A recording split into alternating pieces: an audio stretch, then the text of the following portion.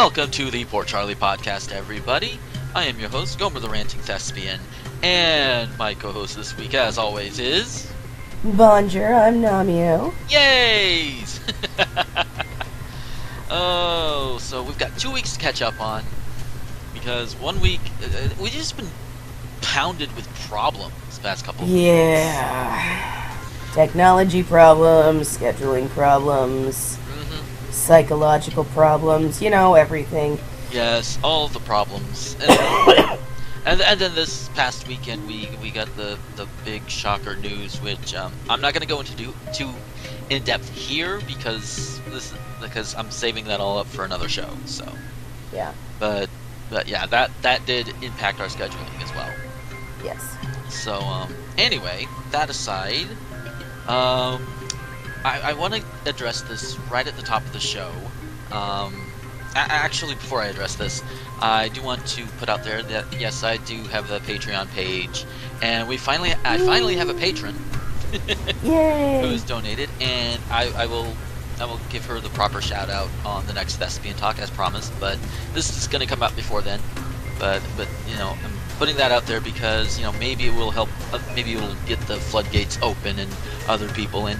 And she's only doing $10 a month, and it's like, you know what? If I had 60 listeners and all of those listeners donated, pledged $10 a month, then that would be that'd be a good $600. So that would be great. And that would be enough to get the site updated. Site updated, and oh god, equipment, and then once things are taken care of, I think in the Patreon stuff I did mention that the living expenses once it gets to that point would be a given, but it is also going to be used for other things. So we'll have to see how that goes. If you want to check that out, it's patreon.com, patreon.com/Gomer21XX. You can go there, and if you donate $10 or more, then you get to listen to and watch these episodes early. So usually they go up the day after we record them.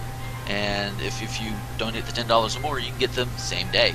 So I'll probably mess around with my scheduling a little bit after that. And that not only applies to this, but that also applies to all the other videos I'm working on, because I've been working on Let's Play videos for the past couple of days. Sweet.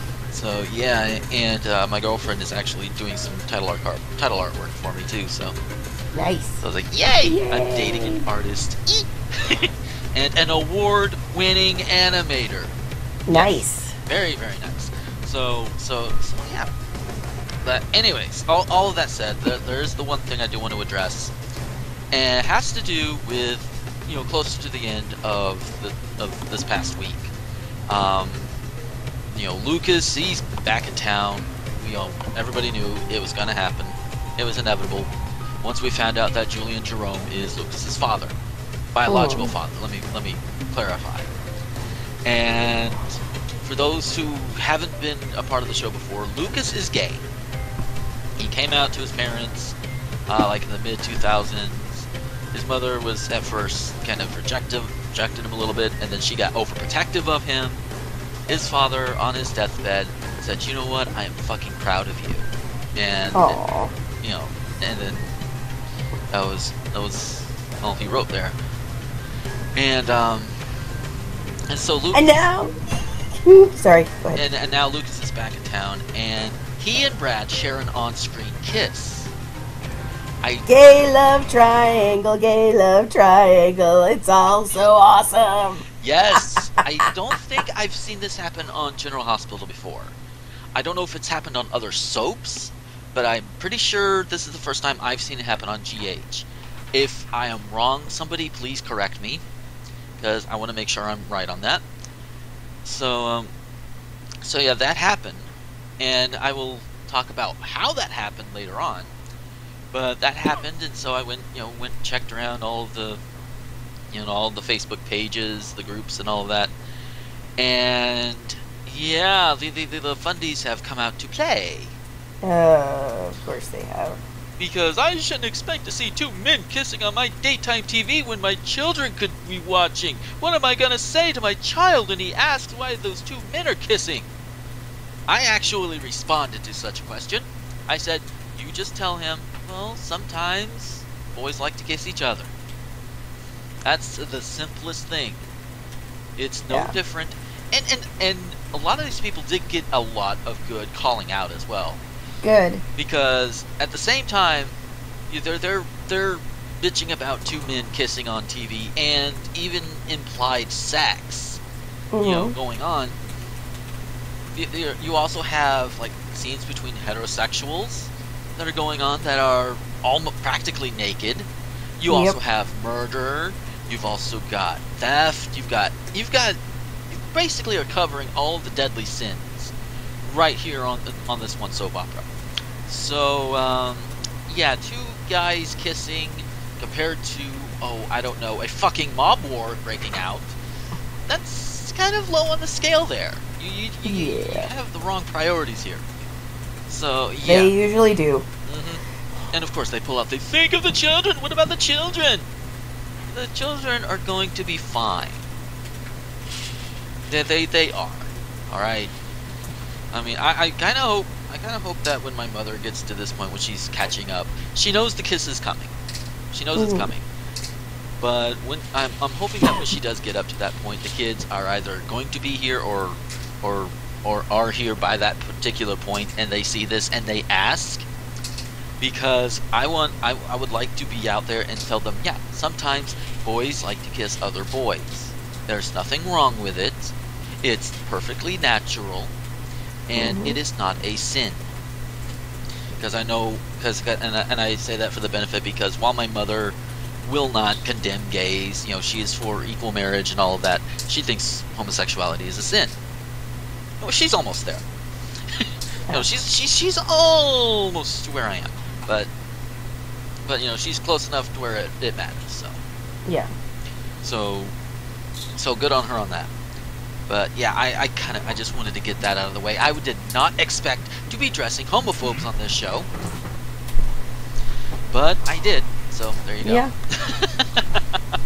But I like the main thing for me about that plot line is a few months ago, who would have guessed that there would be two hot dudes vying for Brad, of all people.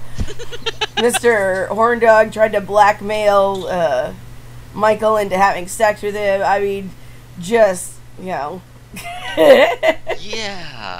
Chasing anything with a penis, whether it wanted him or not. And now he is smack dab in the middle of a love triangle. And I kind of love it. Yes. Although I did to mention the General Hospital page one last time, I actually put up, I said, as a host of a podcast that focuses on GH, I just want to say, you know what, I like this, I support you guys. First comment was like, well, why not just enjoy it for what it is? It's just a romantic love triangle. I said, you know what, I agree with that sentiment. The only problem is you have all of these Bible thumping Jesus humpers that are sitting there saying, oh, you shouldn't have it. That is not a phrase I'd ever heard before. I kind of pulled that phrase out of my ass. But, I like it though. You should keep it. Yeah, but yeah, it's you just I agree with that sentiment. But as long as the fundies are going to come out and froth at the mouth, and they've even threatened to, or probably are boycotting the show. Just because two men are kissing, and it's just really, you're gonna, yeah, okay, it's bye. Your loss. I mean, we're gonna have a character that has been on the show in 30 years come back on at the end of the week, of this particular week. So yeah, and I'm excited to see this one, but unfortunately, I think at the end of this week we're gonna be losing Robert Scorpio again for a while. So I was like, no. Well, and according to the articles that I've been reading, we're going to lose Robin again soon. Yeah, which... they're being pretty tight-lipped about how that's going to happen, but I'm like, why bring her back? Just take her away again. Like, that's... I don't know, but we'll have to see. I mean, obviously, the actress, Kim McCullough, she's doing her own thing as well. And of course, it's not going to be a permanent thing. It's not meant to be a permanent thing. So it's not like Robin's going to be gone forever. Not gonna. I doubt they're going to kill her off. So, and if they do, then then it's going to be like, oh yeah, she'll be back at some point. They'll find a way. They always do. Almost always. It's true. Yeah, there are. I guess there are rumors, unconfirmed rumors, circulating that Jason's going to come back and recast as somebody other than Cloud Strife. Which might be, I think I've said before, I want Coma Wife and Jason to come back at the same time, and Silas and Sam still to stay together. That would be interesting. Cause that's my OTP, mine. Oh, Nina and Jason, you're one true pairing. Yes. Which that storyline is. We might as well talk about Silas and Sam. Yes. Because I think when we left off, Detective Nathan had just confronted Silas and shown him the prescription signed by Silas for the antidepressant that put his wife in the coma. Yes. And Sam brought up the suggestion, what if it was Ava? Which is entirely possible. And so Sam decided to use her magical PI powers to start looking into it. And at the end of this week, she actually found the pharmacist who filled the prescription and sat down to talk to him while both Nathan and Silas were there. And the pharmacist, he recognized Ava's picture, but said that Silas was the one who filled the prescription. And to Sam's credit, like, this is like the first time that someone doing vaguely law enforcement-y stuff has not acted like a complete fucking idiot. Because Sam's like, wait, if you said that you remember this after all this time, specifically because Silas's wife went into a coma. If that's the case, why didn't you tell the police at the time? That's a very good question. Exactly, and what's funny is Nathan's standing right there, and he said the same thing. He's like, "That's a good question." It's like, yes, it is a good question, and the person in the room who's not a cop is the one who asked it. Yeah. It's like, Nathan, I could understand, his motivation, his drive to get justice, but it's like, dude, slow the fuck down. Anna's even telling you, dude, shut the fuck up, slow the fuck down.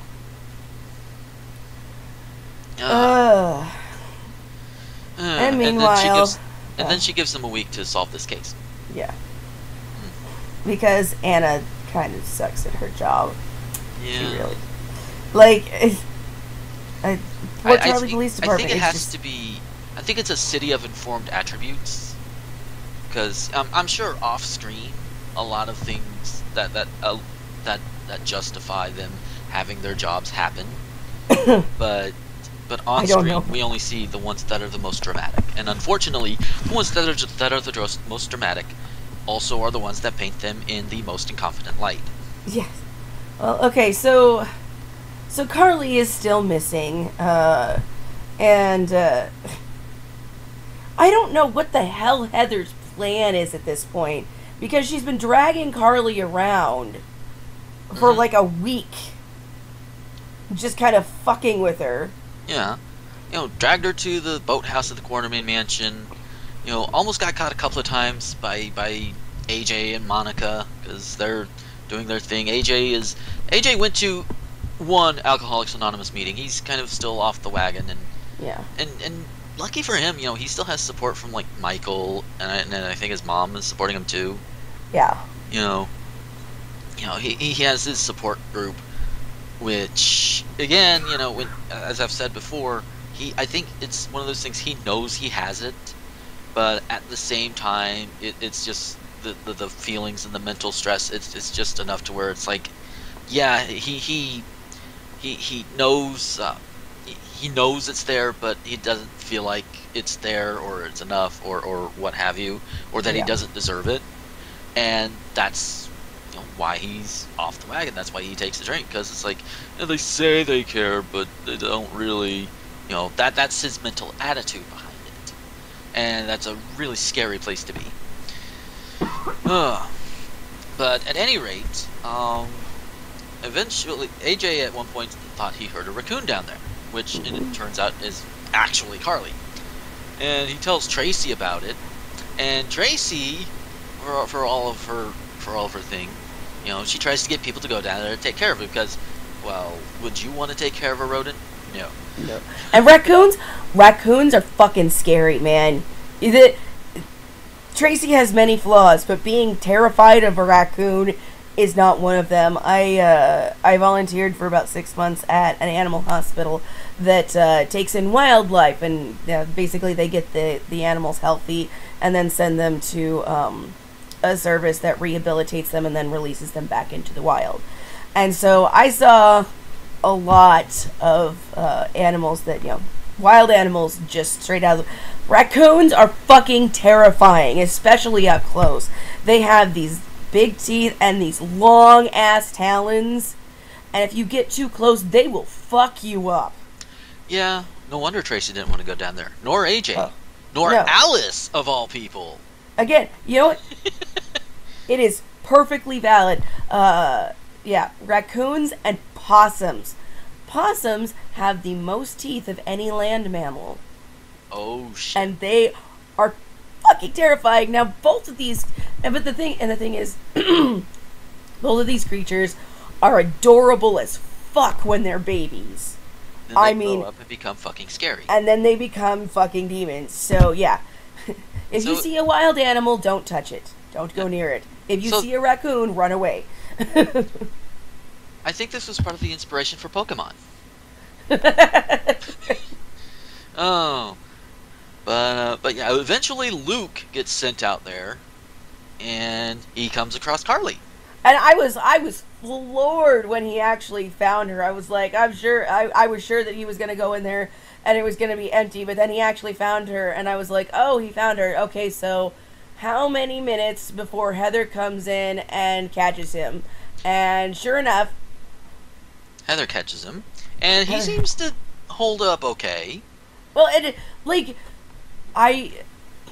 Luke makes me happy because he does things that are smart most of the time. Mm-hmm. Like when he actually shot Faison. Yes. I was like, thank you! Finally, someone just uses their fucking gun. And, Heather was holding a gun on him, and he knocked it out of her hand with the club that he had in his hand. I'm like, thank you! Thank you! Yes! And then... Finally, someone figures out... excuse me.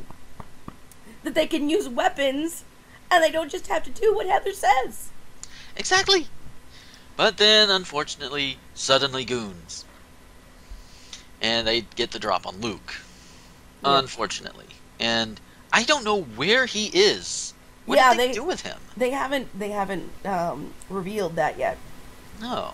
It's like, and now Tracy's probably going to be worried and starting to get slowly pissed off a little bit more. Well, Luke, and he has this thing about disappearing.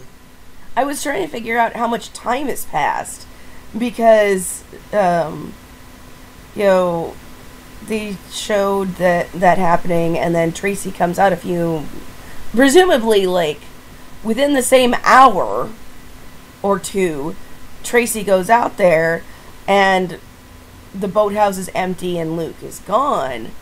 Yeah. And then Heather takes Carly, and they show up on Spoon Island. Mm-hmm. And I'm like, okay, how long has Luke been missing at this point? Yeah, it can't be more than a day, though. I don't think. I don't know. It is so hard to tell the passage of time in this show. It is. It really is.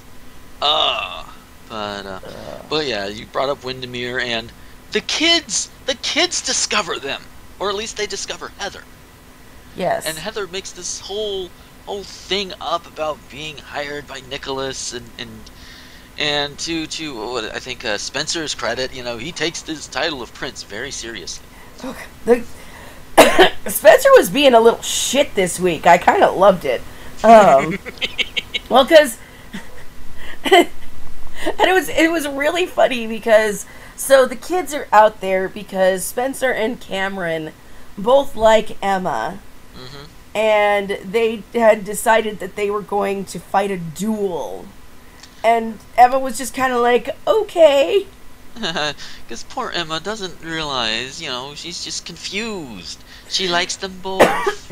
and Heather is the one who's like, you shouldn't, let the boys fight over you. You should choose. And like being all feminist and like teaching Emma these, good life lessons while she's got Carly locked in a box in the other room. I'm just...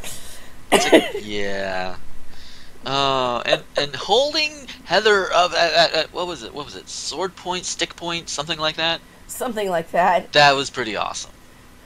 I mean, for a little kid to do that is pretty awesome. And I have to say, like, Heather did an amazing job convincing the kids not to say anything. Yeah, it's just... That's good. Nicholas is going to have to go down to the stables at some point, or the fact that Spencer... I don't remember if he did bring it up, or if he's... or what, but I know he's going to eventually bring up the fact that... Yeah, the lady down at the stables. Yeah. But yeah, that was amusing. That brings us to what the fuck, Obrecht. Yes.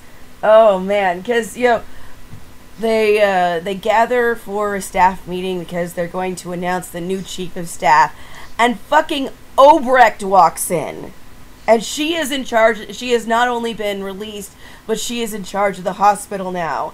Yeah. And because the WSB, for whatever reason, dropped all the charges, and characters are the WSB. Oh god, like I talk about the Port Charles Police Department being the most incompetent police force in the history of fiction. But really, I mean, they got nothing on the WSB. Have the WSB, like since I've been watching, the WSB has literally done nothing but fuck up and release criminals. Yeah, although, to possibly their credit in this one, Obrecht may have had information that could help them, and they worked out a deal. And because that does happen. I'm sure that happened. That's how Julian got away with what he did. The WSB, I don't think they're so much as incompetent as they are manipulative bastards. They don't care so much about justice as in certain cases, as long as they get the people that they are going for, or get the biggest fish possible. Yeah, I still call that incompetence, because they were gonna put Obrecht in charge of Robin, the woman that she held captive for 2 years. And Robin's like, fuck that shit, I'm not on a contract. Yeah, but apparently Patrick is, and I'm like, I think that's when you're justified in breaking your contract. I think that's pretty justified. Yeah, but at the same time, you also, if you break contract, it might be hard for him to get work elsewhere. So that's a thing too, And other places may look and see her record and see all of this, and they may not have mercy on him. Of course, in the real world, in the real world, I don't think this would ever happen anyway, but in the real world, the best thing that they could possibly do is go on a press tour. Mm-hmm. Robin and Anna and Patrick and anybody else that Obrecht and Britt go on a press tour being like, this is not okay. This is the kind of person Liesl Obrecht is. This is what she has done. Here is the proof. Mm-hmm. and have a bunch of pressure put on the hospital to fucking fire her. But Yes. that wouldn't bring as much drama. No. And I just have to wonder, A, what information did she give to the WSB? And B, what does she have on that one crusty old board member? No one knows. Because as far as we know, Tracy and Nicholas, also hospital board members, have no idea what happened. Or at least how it happened. Nicholas knows by now, because Britt told him and Lulu. Yes. And she's still working out things, between her and Dante. They're still separated. And of course, Lulu is staying at Carly's while Carly is missing, and they're looking for Carly, who Heather, oh my god. She is, oh, she has gone from delightfully funny to, oh my god, fucking scary. Yeah. Because she is framing her own son for Carly's murder. Well, supposed murder, because Carly's still alive. Yeah. And she did this by stabbing Carly, smearing her blood on the side of Carly's car, making it look like Carly was attacked, and then just dropping the knife with Franco's prints on it. And I actually rewatched a little bit, and I have to wonder, how the hell did they not find Heather's prints on there? I don't know. We presume it's because she was wearing gloves the whole time, but no. Oh, that's right, because she was holding the knife before him. She was holding the knife then, as she held the knife when she stabbed Carly. Yeah, with bare hands. So magic knife, either that or Franco's parents were the only ones they were checking for, which would be par for the course for the Port Charlie Police Department. Yeah. Yeah, and when they were going over all the evidence, even Dante was like, I don't know if there's enough, man. Yeah. He had his doubts. And also, I have to question, how the hell was there no blood on the ground? We know because it wasn't That's there. True. But going by the other evidence, you'd think one of them would have questioned, well, wait, why isn't there blood on the ground? Some of it would. Because everybody sucks. I know, right? Everybody sucks. And Michael showed a bit of genre savvy when they were checking out Carly's car. They saw the suitcase, thinking, okay, Carly might be in the trunk. No trunk, there's a suitcase. And Michael's like, well, what if she's in there? Yeah. And Morgan takes him in, and he's like, what the fuck, dude? That's sick. And it's like, that's sick, but it's a good question, Morgan. Shut the fuck up, dude. Yeah. Oh, you little betraying bastard. Well, okay, that's how Sonny sees it now, because Sonny got wise to Morgan. Yes. Which of course he did, because Morgan sucks. Because Morgan is an idiot. And so what Sonny did was feed Morgan some bad information. Supposedly they'd found Carlos and was going to have him brought down the docks or whatever. It was bait for Julian. Well, Morgan went back and told Julian, who went down there himself, got himself a good ass kicking. Which, yeah, courtesy of Sonny and Sean and Mr. Lavery. That was hilarious. I was like, yeah, go Duke! Yay! That had to have been therapeutic for him. That had to have, yes. Oh my god. So yeah, Morgan betrays Sonny, and Sonny knows about it, and everybody on both sides knows that, yes, Sonny knows. He knows. He's not happy. At all. At all indeed. Oh, man. Okay, so yes, Morgan, and of course, pieces were starting to come together because he kept getting seen with Ava, and he got seen with Julian. Yeah. And it's just, yeah, people are not stupid there, Morgan. Not like you are.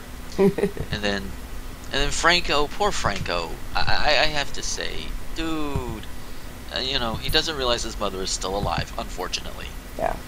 And he had the right idea. The note was not written by Carly, but but some people could chalk it up to, denial at the same time. And, Kiki's on his side, she's supporting him.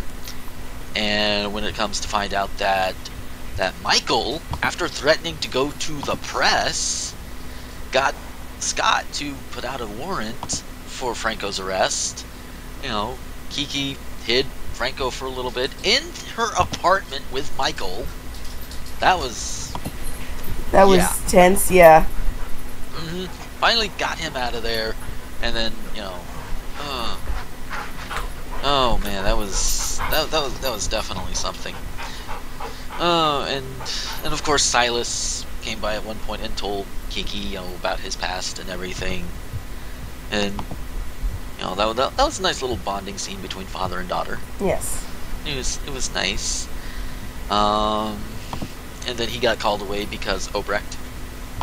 Yeah. Who, let's see, a German trying to run a tight ship in a hospital. I don't know. I'm thinking of some very unfortunate implications right now. Yeah, considering Obrecht and considering her place on the what is it? The chaotic neutral or what have you. I think it's like the D&D alignment chart or whatever. I think is what it is. Considering her alignment, yeah, there's some very unfortunate implications. Although, she did step up and back Silas when Nate was bothering him. Well, I will give her that credit. I mean, yeah, it's not for like because she's good or anything, but still she stepped up for him. My favorite thing about that is she was like, "You work for Anna Devane? Get out! Get out! Get out!" It's like, yeah. We know where her priorities are, and then she turns to Silas and she's like, "Is it true? Did you kill your wife?" And he's like, "No," and she's like, "Do whatever you want." He's like, "That is." I just told you no, and she's like, "Yeah, sure, whatever." Uh-huh. Oh wow. But yeah, speaking of the hospital stuff, Sabrina is pregnant. We've known this. Patrick came and confronted her, and out comes Carlos. "You don't have to worry, Doc. The baby is mine." Yeah. And it's like, I know you're trying to help Carlos, but you're coming off like an ass. Because he is an ass. I used to like Sabrina. Mm-hmm. Anymore, I just want to punch her in the face. Like, because punching her in the face won't hurt the baby. True. Because I'm like, you are being so stupid, and everybody is calling her on it.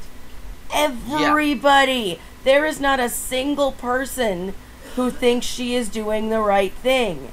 But she has got her head so far up her own ass, and she's so terrified of becoming a Brit, even though the two situations are not comparable at all. No. At all. I mean, the only comparison. Okay, they're female, they're pregnant. Okay. Yeah. That's it.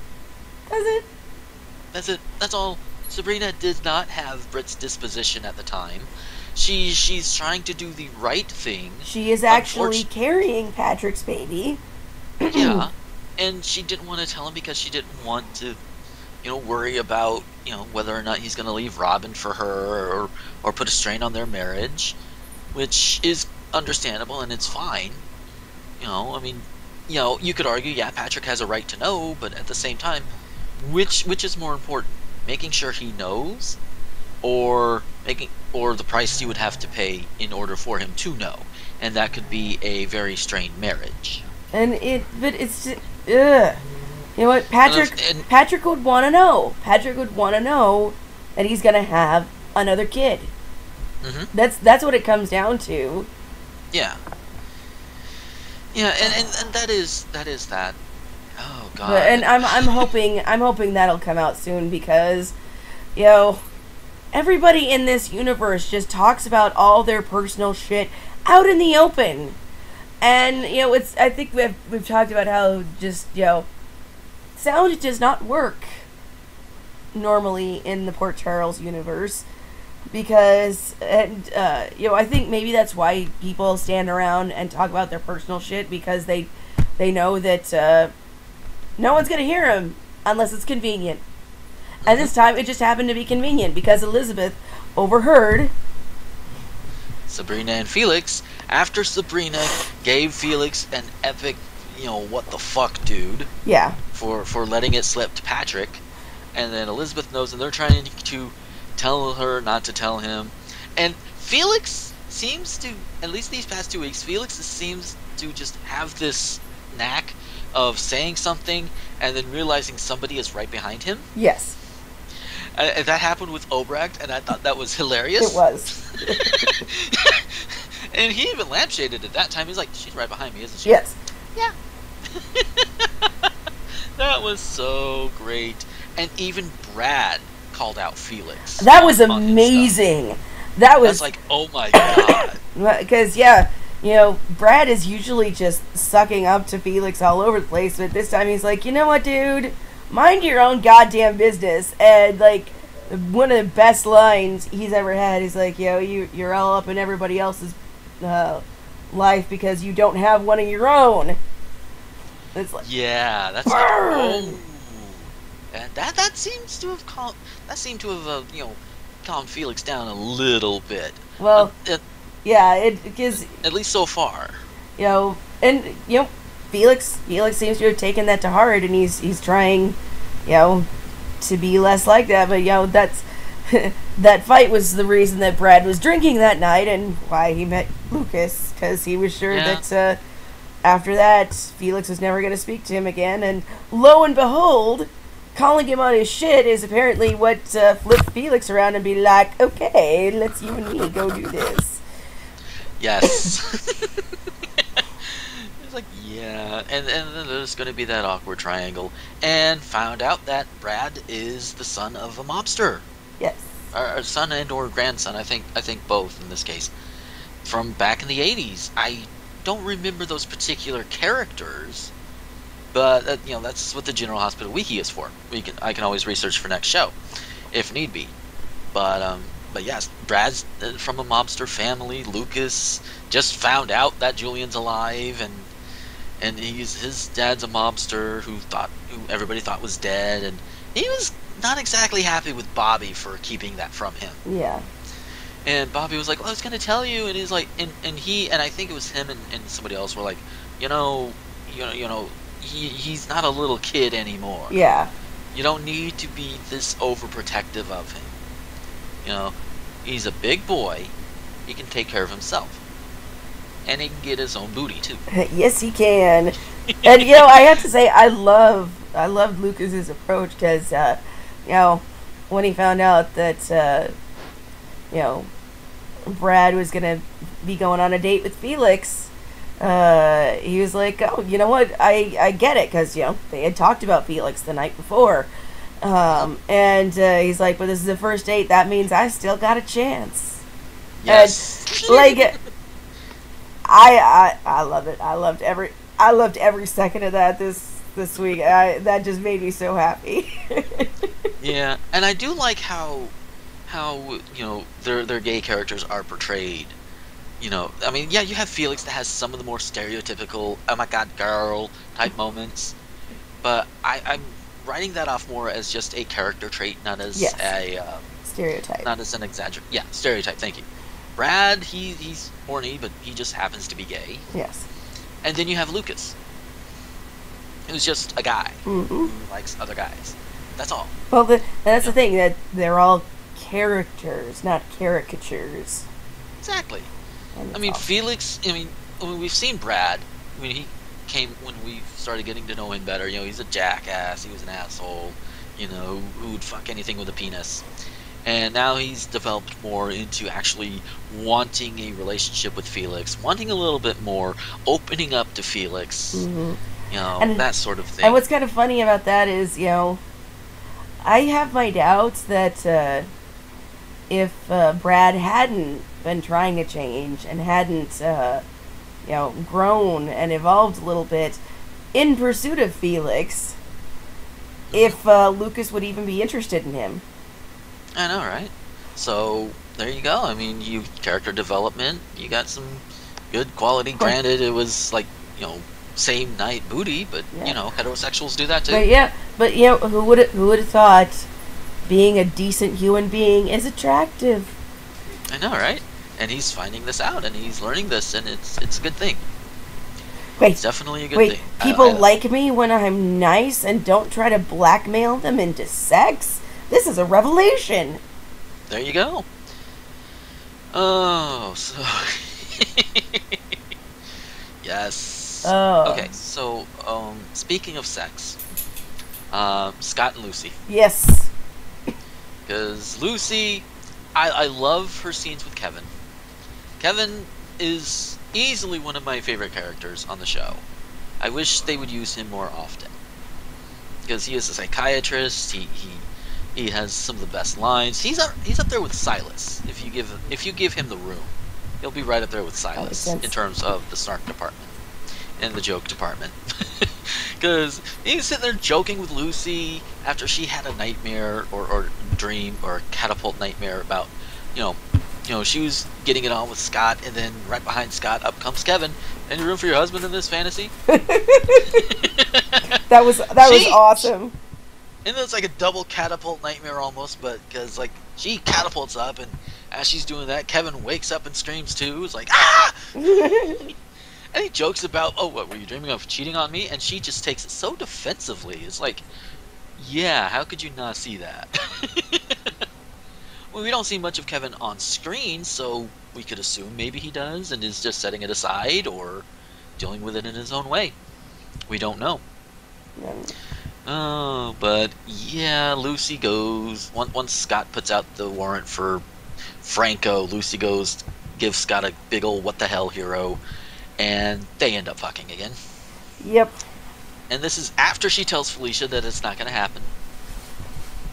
And it's just, oh, Lucy. And Scott. Well, and meanwhile, Mac and Felicia are talking, and Felicia tells Mac. Yeah. And Mac's first instinct is to run over to Scott and punch him in the face. Well, no. His first instinct was to tell Kevin. Well, yeah, but he's not. And then in lieu of that, he just said, knocks on the door. Hey, you! Boom! Right in the face. Stay the fuck away from Lucy Co. Yeah. It's like, Jeebus Mac. But yeah, I do appreciate the fact that Lucy is not doing this just to be a bitch or anything. That, they're showing her not doing it to just be a bitch. That she really is conflicted about it. Yes. She loves the time with Scott. She loves Scott, but she loves Kevin too. And I understand that that's kind of stereotypical for soap operas too. Oh, I love him, but I love him too. I love him, but he's my husband, and I love them both. The big dilemma there. It does happen in real life. Mm-hmm. Oh, definitely, it does. So it's a little bit of truth in television there, and I like. And even if it's overused in a soap opera, or it could be overused, I still think it's a good plot device. Yeah, well, they keep overusing it for a reason, because it is a good plot device. My thing with Lucy and Scott, though, is they already were married once. Yeah. And they got divorced. Yeah. Lucy... So, I'm sorry, honey. Maybe focus on the marriage you have now rather than the one that failed. Yeah, that would be a good idea. And I think in her mind she realizes this, and she wants to make it work, but at the same time it's like, ah! Yeah. Do not envy her at all. I don't really envy Scott either, because he's gonna be. Because I have a feeling that either way, he's going to be hurt no matter what. Yeah. So everybody's going to end up getting hurt no matter what. So there is no envy there. Just none. Yeah. So, oh God. Okay, is there anybody else that we have not covered over the past 2 weeks? Oh God, I'm sure there is. Let's see. So much has happened. Yeah. I'm trying to think. Let's see. I mean, we got AJ, who's, oh, that did happen this past 2 weeks. AJ is starting to remember what happened the night Connie was killed. Like, very, very little, and then he keeps getting interrupted. Yes, it's like it's coming close. He's like, maybe I didn't kill her, because he remembers the elevator doors opening and asking who was there. He's starting to remember, and I'm thinking, yes, finally! About goddamn time. So that he can say it was fucking Ava goddamn Jerome, who, along with Julian, were first pegged for Carly's disappearance by both Kiki and Morgan, respectively.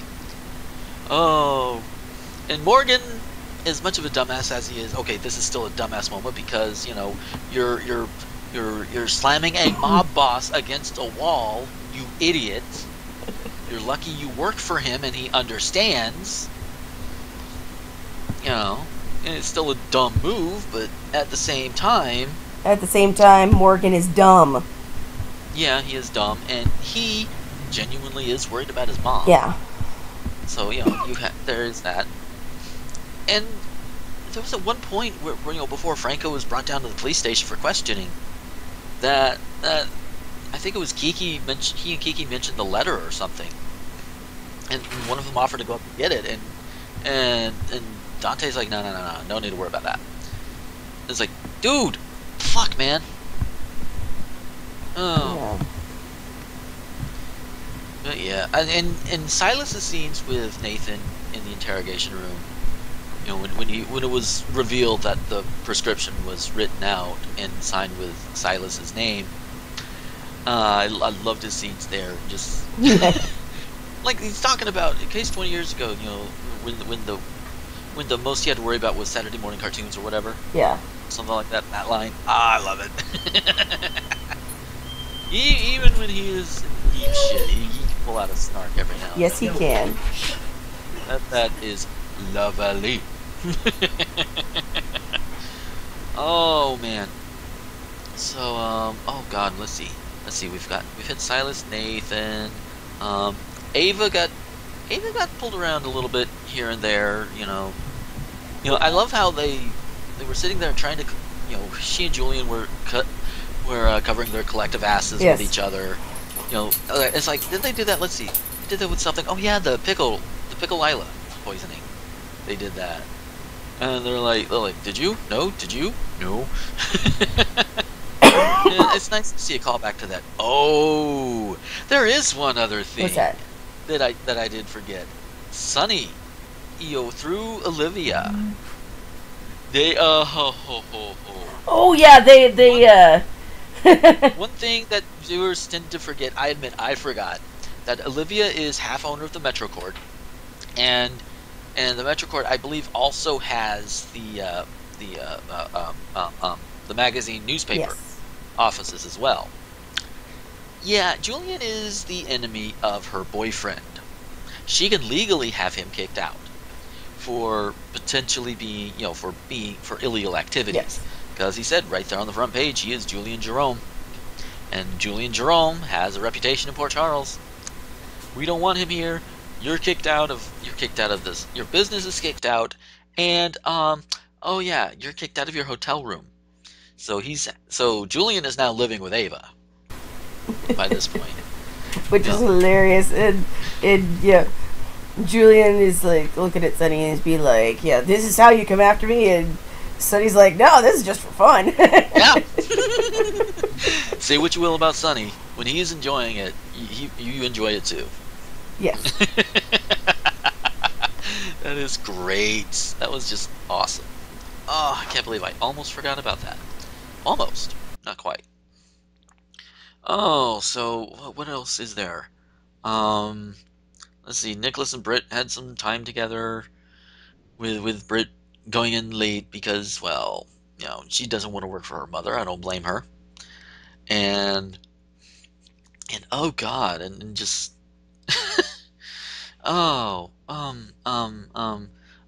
dead air. Cannot let happen. Whoa, oh god. Let's see. Obrecht pissed a lot of people off. Of course.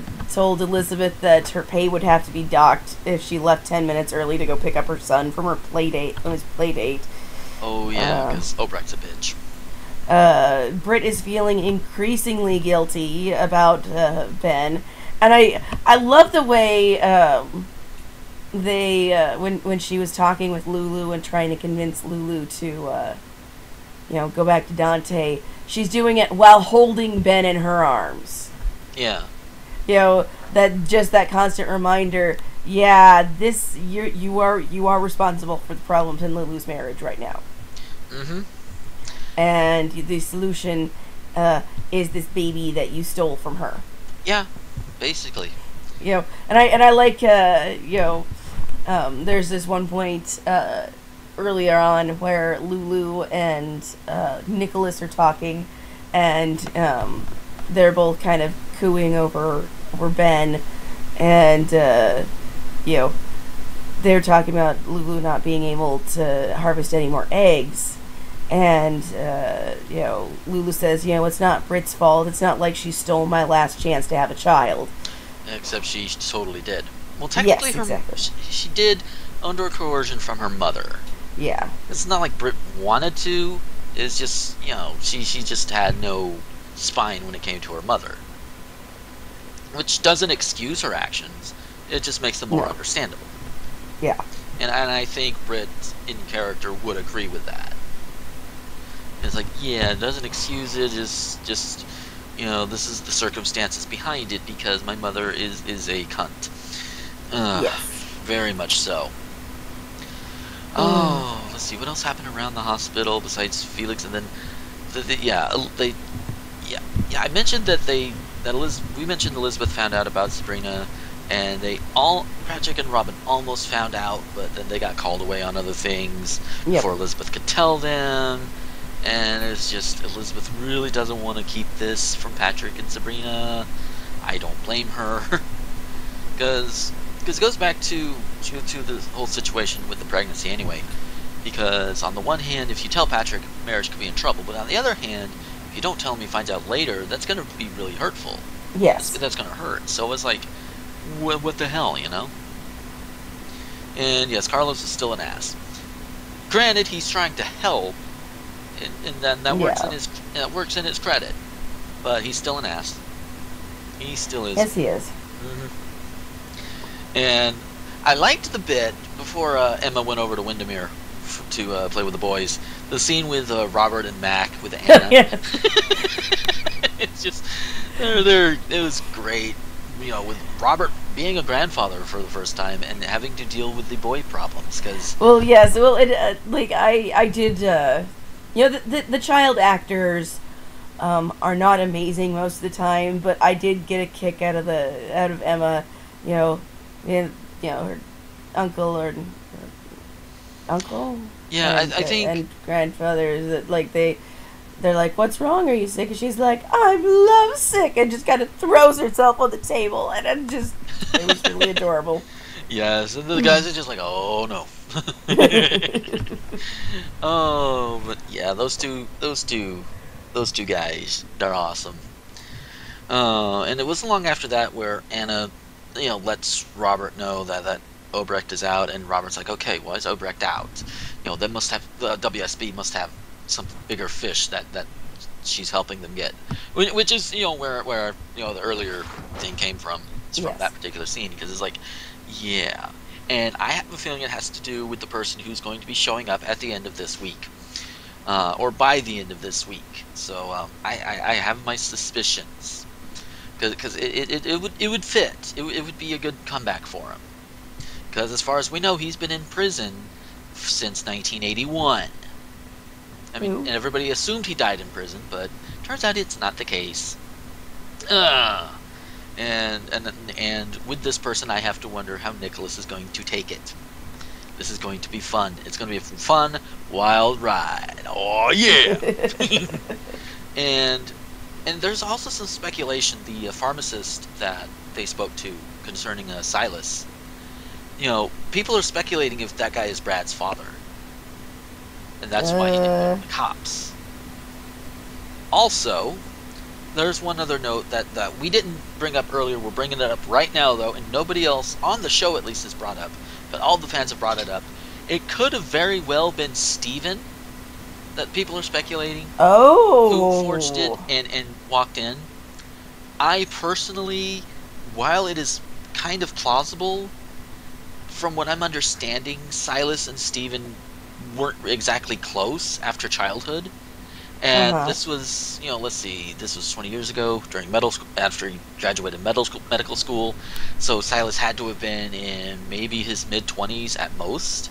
Or at least or at most by that point. And the two of them, Steven was off doing his rock and roll serial killer thing and going absolutely insane. And so he may not have had any kind of connection with Silas, or maybe and this is the one that may likely happen. Steven understood and knew and was jealous, and he wanted to get back at Silas for some reason. I don't know. That would be interesting because they were both played by the same actor, weren't they? Yes. Yeah. Of course. But yeah, or they could just be going the same way and pin it on Ava, and it turns out to be Ava. So we will have to find out, won't we? Oh, indeed. God. So yes, that is going to be it for this week. We're going to go ahead and get out of here. Thank you guys for listening. Again, if you want to help support monetarily, there are several ways you can do that on my site, rtgomer.com. We have the ad links. There's also a tip jar if you want to just leave a donation. Or if you want to do it on a regular basis and you want to pledge money for better equipment, site upgrades, etc., I have the Patreon page, patreon.com/gomer21xx. $10 and you can just, watch and listen to these the day they get finished and the day they go up, before they go live. And I will work on other incentives as well as time goes on. I will try and do my best. And if you want to find me otherwise, of course, the aforementioned rtgomer.com, that is my site. You can find my stuff on there. You can also find me on nerdvice.com, which this very show gets cross-posted to. And I'm putting up more videos on YouTube now as well under Gomer21xx. And a lot of times I don't think they'll go live before they go up on my site or on Nerdvice or anything, but you can also find videos there as well. I will work on some YouTube exclusives that won't be anywhere else though, so keep an eye on that one. That's about all the places you can find me. If you want to write into the show, actually, something I've been meaning to do between all my shows. If you want to write into the show, write into rtgomerprod@gmail.com. If you're watching the video version of this, it should be on the bottom of the screen, if I remember to actually put it in. And you can write in, and if we get enough, we'll read out some fan letters or questions or what have you on the show. And of course, since this is Port Charlie Podcast, please keep them obviously to General Hospital related questions if you have any, that sort of thing. Or if you just want to say hello, we'll read your hello on the air. it'll be fun. Again, that's rtgomerprod@gmail.com. And where can we find you, Namio? You can find me on Twitter at Naomi Washburn. You can find me on the fabulous rtgomer.com. You can find me on Etsy at Namio Stained Glass. I finally got my Tumblr password again, and so I am also on Tumblr. My username is Namio's Corner. So sweet. And oh yes, by the way, apparently video production runs in the family because your dad's on the site too now. Yes, he is. Yes, so go check out his stuff. I think as of this post, he's got 2 of them up right now. I think so. So at least as of this recording, when this goes up on the site, he may have another one. I don't know yet. I don't know what he's scheduling yet. But yeah, so it'll be great. Go check them out. Check out everybody because we've picked up a few new contributors. So yes. I encourage everybody to go check them out. So with that, thank you guys for listening. We will catch you next time. Hopefully, will not be another 2 weeks. If it is, I'm going to be really upset. And until then, this is Gomer the Ranting Thespian with Namio, signing off. The Port Charlie podcast is an RT Gomer Productions presentation. Check us out at rtgomer.com.